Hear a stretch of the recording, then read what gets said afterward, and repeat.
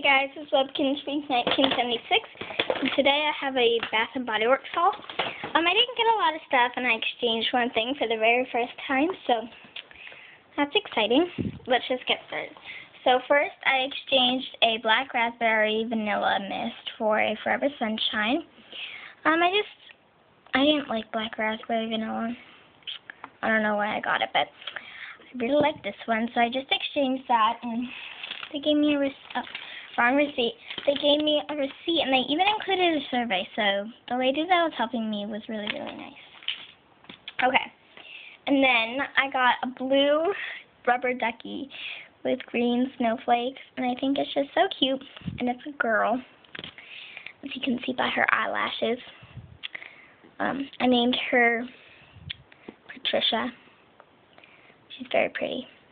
I just wanted a rubber ducky for my bath, because I take baths a lot, so I thought this would be a cute little thing. And that was on sale for like $1, like some change. And then for my dad, because it's his favorite scent, my mom got him a body spray from the C.O. Bigler Barber collection in Elixir Red, and they're discontinuing the scent, so just got one of those. And then I have this coupon, which is spend $10 and get a free antibacterial thing, up to $5 value. So I just got a soap, and I didn't get any of the new ones or anything. I got the antibacterial deep cleansing hand soap in Twilight Woods. I like the scent.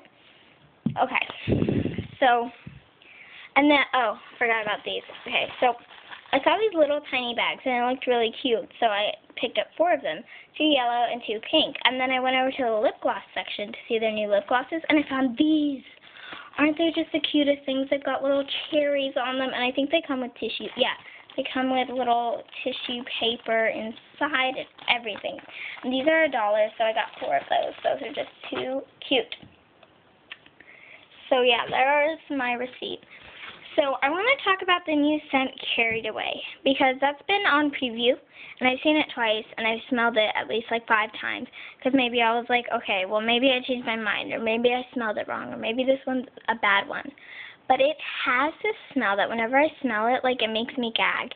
And no offense if you guys like really like that scent, but there's just like that smell. There's this really strong smell that smells like, I don't even know, like rotten fruit to me, and I just...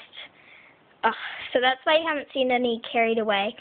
And the new Island Resort collection, or Island Escape collection, I think I might be getting like the creamy scrubs or something like that. I'm thinking about getting one of those.